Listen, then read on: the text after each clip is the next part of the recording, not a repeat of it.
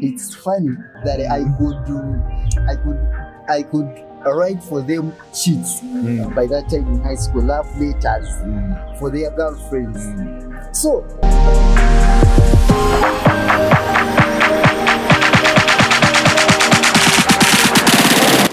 good afternoon, good morning, depending from where you are and at what time you'll be watching this. Amanya nze Matop Dixon ku podcast netandise. Podcast egenda be running in episodes. Zinaba zijja in weekly, monthly, with time to come to jaba to engaging a lot of people. Yes, kati ngolwaleero sirinzeka abula ninako omu ku baboya bange nga wekiyitibwa gwendi naye nga tugenda batuli ku mulamu gwa media influence on our lives. Media nene nnyo era kintu kinene nnyo kye tulaba naye ngeri ki gye ki-influencingamu obulamu bwaffe. Leero gwendi naye ali mu field eya marketing, is a marketeer, is a CEO, era jaba yennyonnyolako wonna okize. Yes, kansabe oluyanjula eri abatulaba. Yes, hello, good evening to wherever you are. I send you greetings, saying hello. And yeah, like I said, leero tuli ku nsonga ya media influence and how it impacts our day-to-day lives. Yeah, basically, nga tugenda okuba nga tubannyonnyola and how it is going to move. Nandisabye mpoyanyo bwe tubuulireko abatulaba babuulire ku mannya go gy'osinza n'ekyokola. Yeah, byonna eddoboozi n'amanya Israfil Sentamu ate nga ndi nnyo mu field ya marketing and advertisements, both okutandikira ku media marketing, social media marketing, doing this physical marketing over the traditional marketing, then at the same time to advertising, to producing obulango or adverts production, both visual and audio. And then at the same time we do branding, then we do outdoor billboards and the outdoor marketing. Okay. Iranga company mwenkolera bagita Flax Marketing Limited. Yes. Kati ku nsonga eno media influence on our lives. Ekisooka nandyagadde omaliwo abamu abatategeera. There are those who don't understand what is media influence. Gwe mu ngundi yo gwe nga mukulaba okukoyinza kinnyonnyola otya?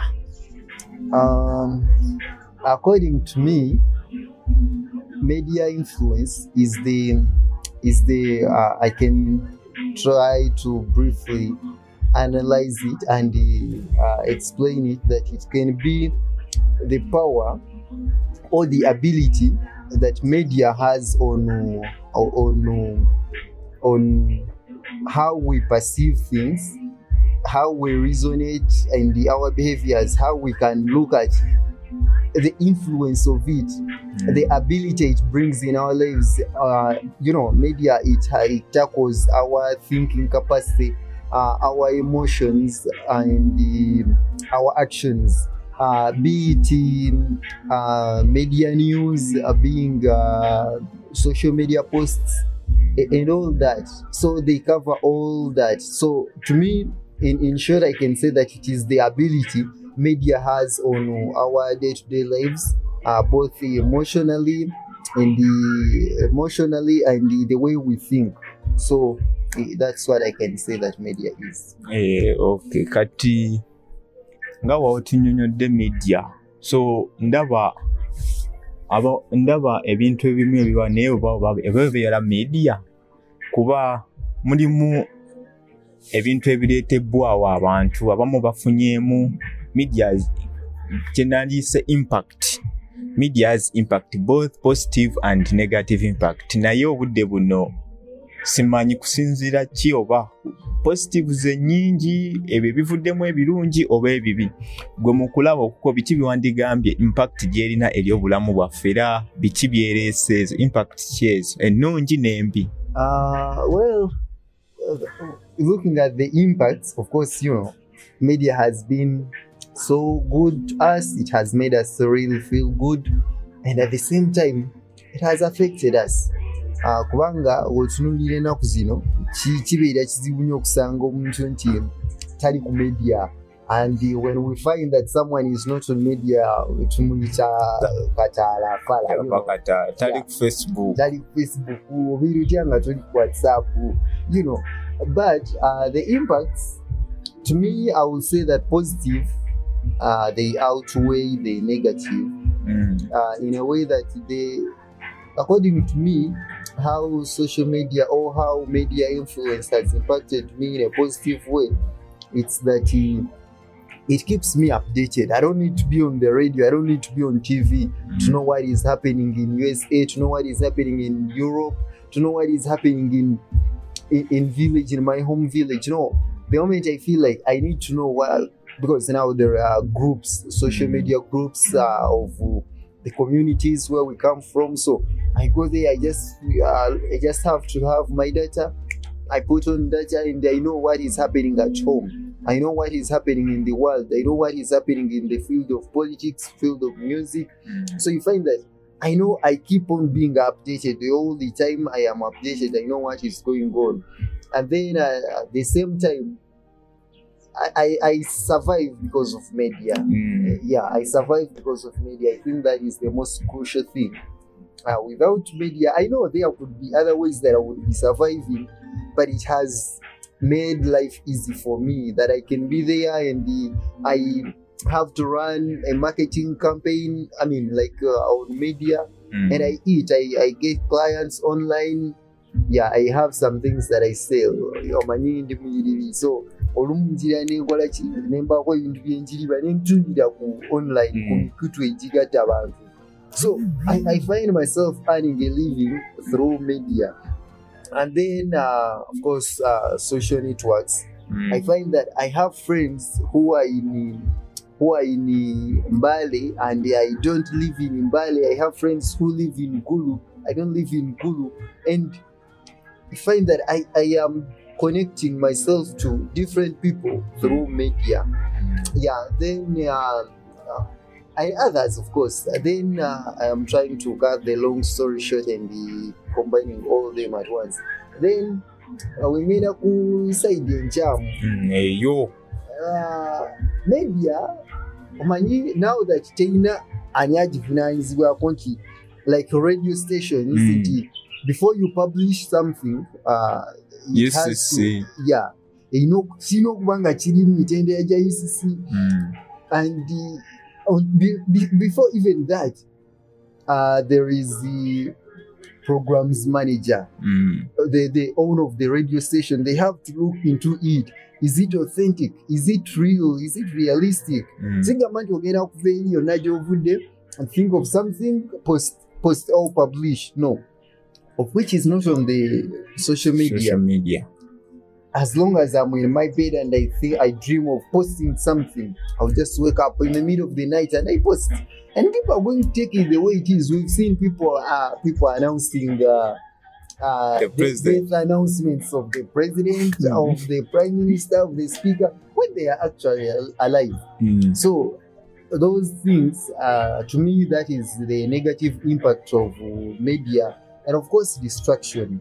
It distracts. You find someone is at work, what they are doing is entirely different from media, but you find them on media and they get distracted from what they are doing. A client come, you go in a restaurant, you make an order, and then the wait is on social media, is the wait is having their fun, and you wonder what are they actually doing, but find out they are on social media. And that's why they are delaying to work on you. They go in the kitchen, they find that the chef who is supposed to serve is maybe on social media. So the order that would have taken 5 minutes, it will take an hour or half an hour. So that is somehow some of the negative effects or negative impacts. You've talked about the impact of somebody waking up on his mobile phone like this and then post something announcing someone. What is that thing that someone has ever posted that has ever touched your life, either mentally or and it has done an impact on you? Well, I normally I am somehow an artist, so I can say that I always get, it is not one or two, but I always get inspirations from media. When I look at someone, an artist from Nigeria, I always follow artists in Nigeria and in Greece. Greece has good artists, so you find that someone posts, I mean the fine artists, not actually artists. So you find that someone posts something and it really inspires me to be a better artist. And then, yeah, that's what I can say, that media has done good for me. And I don't think that someone has ever posted something in particular and it really impacted or changed my life. No. Of course, I keep on getting inspirations from such people, the web designers, good web designers, and the advertisers. So it keeps on impacting and inspiring me to be the better version of me.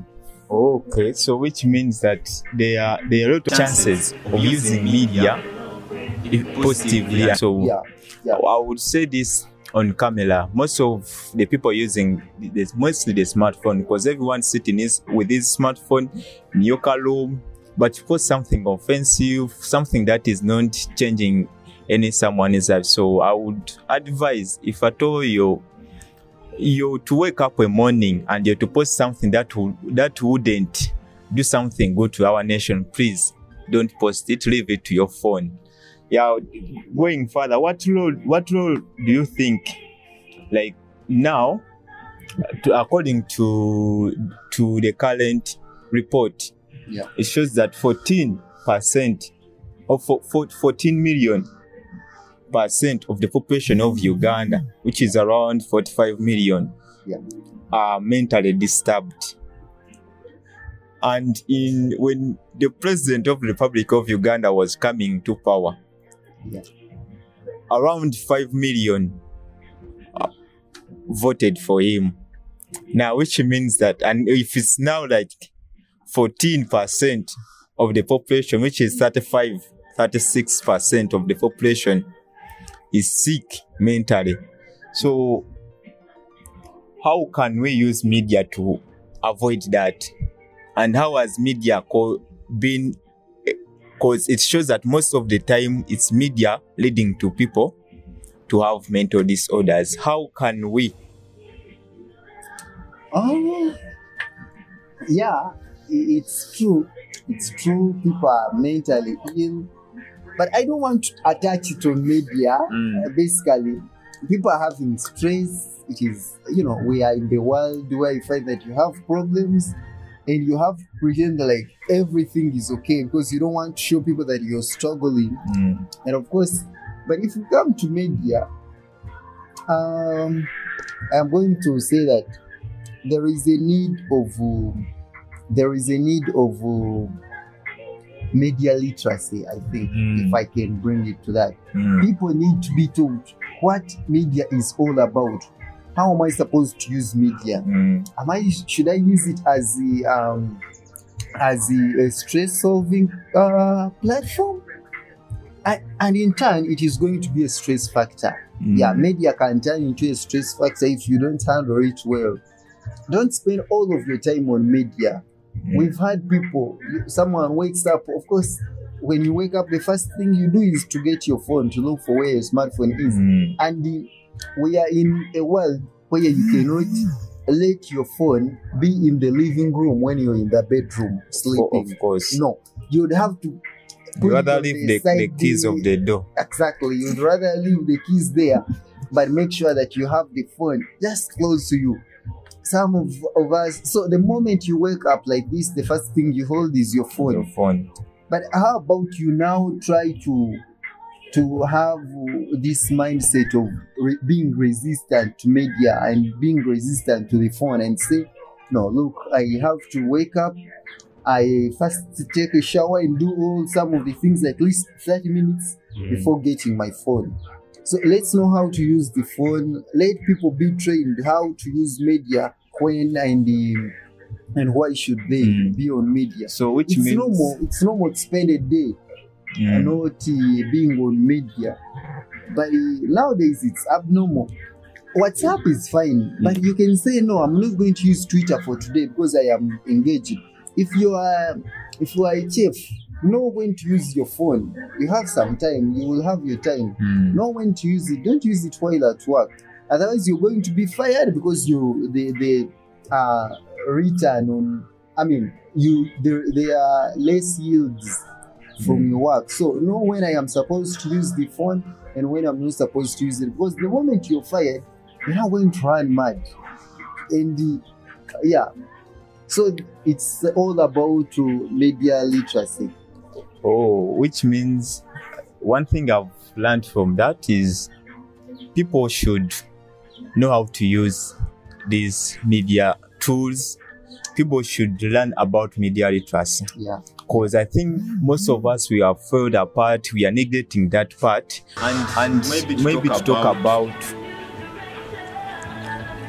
the schools, education institutions are doing enough to teach media literacy. But if not, what could be improved?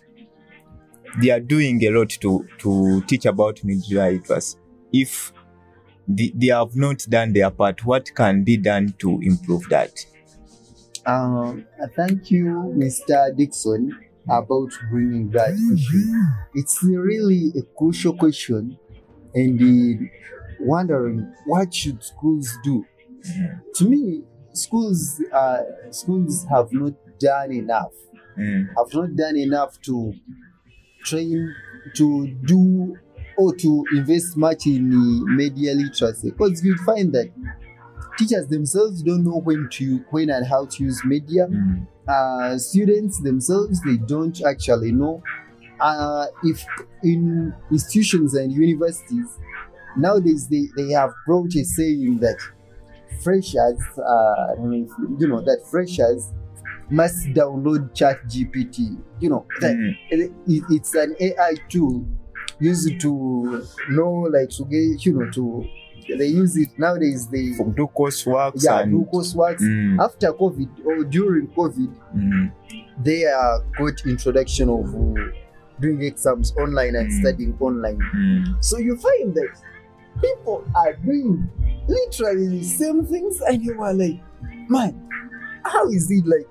So I feel like they should be told that yes, ChatGPT is good, but when should I actually use it? Let me use it for research, but let me not put exactly what they have given me. Let me try to resonate and know how you can incorporate what they have given you and what you are taught in class and what you have in your mind as a common knowledge.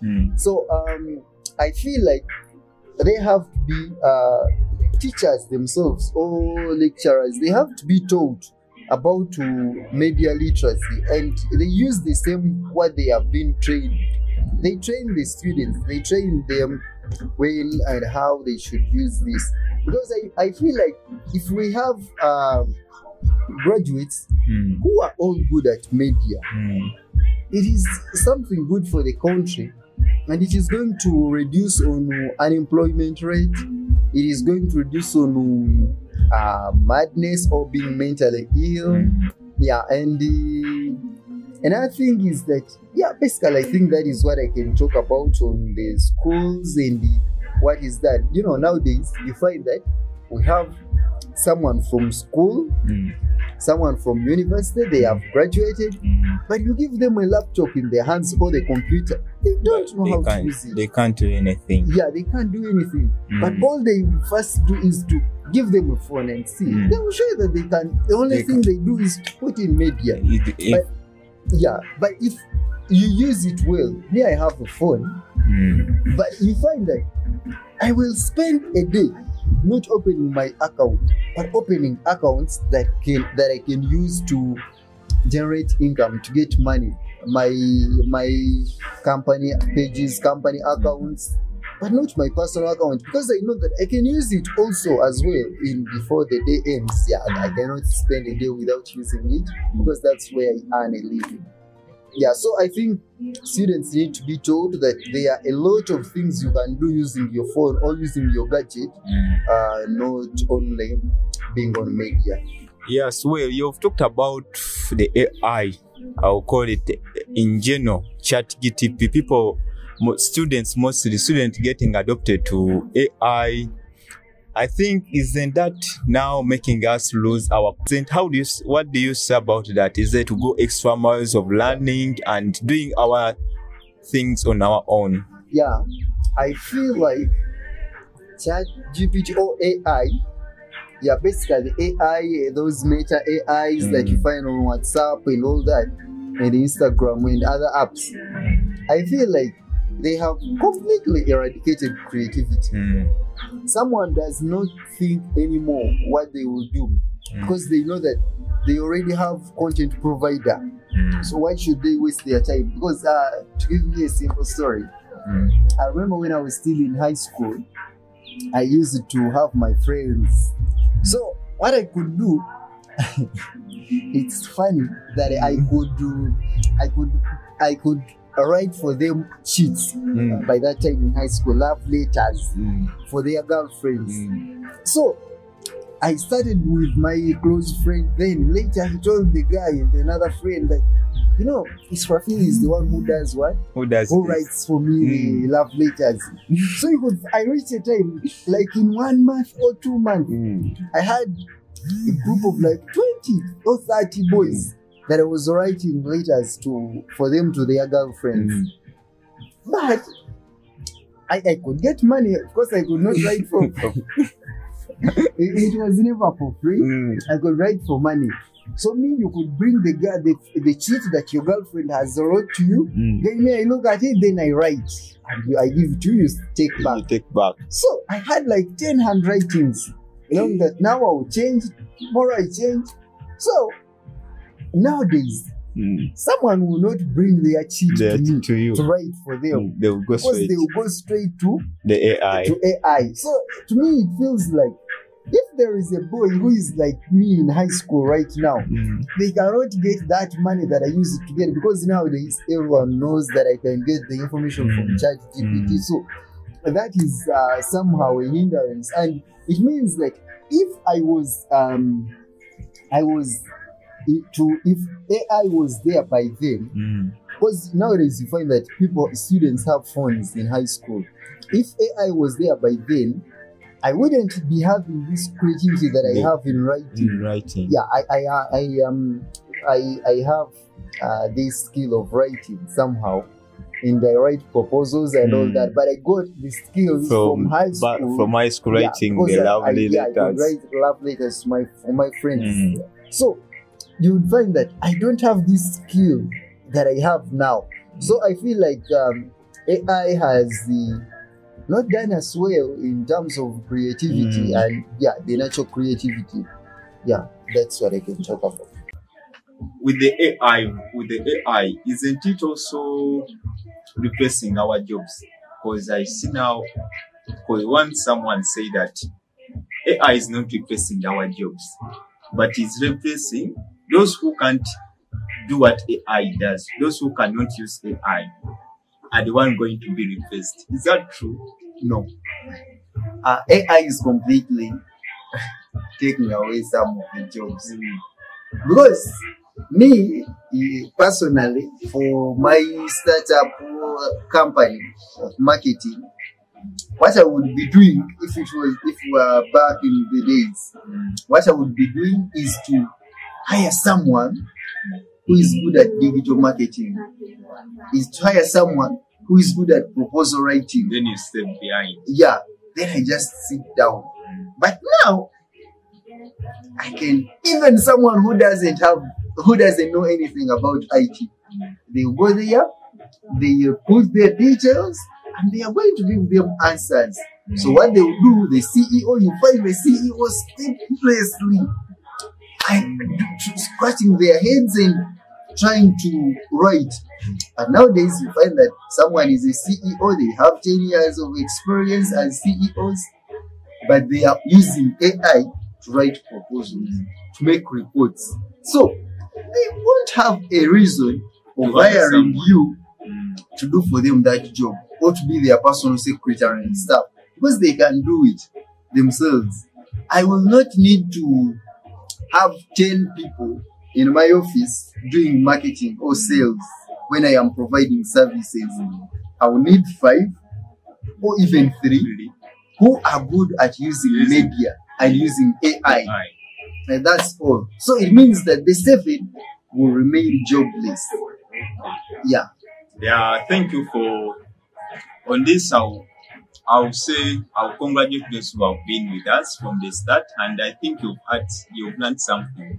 Yes, media has both positive and negative, but on that we should learn how to use it very well, not to offend people, and to use it to earn money and for a living.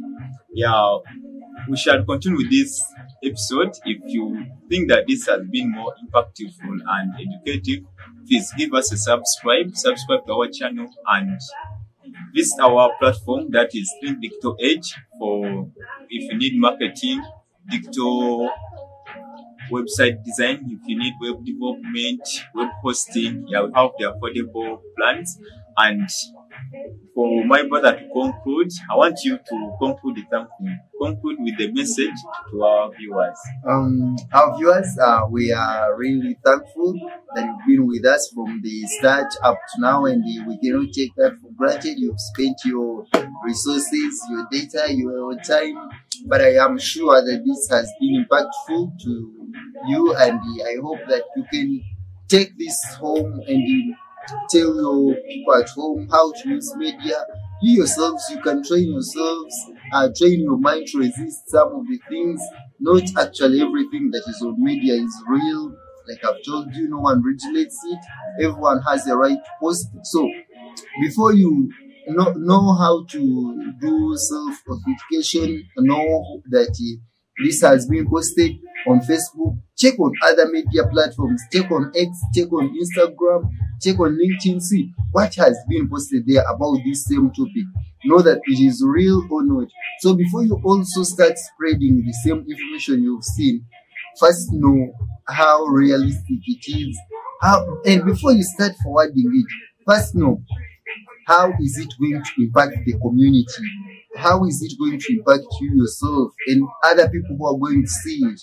So if you find that it is less impactful, or it is completely not impacting anyone's life or the community, let it be. Let it stay with you. In fact, delete it from your phone and let life move on. Let people be. Don't start stressing people. And some of us that try to imitate others, like celebrities that we see on media, on TVs. Let's know who we are. Let's not forget ourselves and who we are. And with that, we are going to know when and how and why we should use media. And that is going to be the better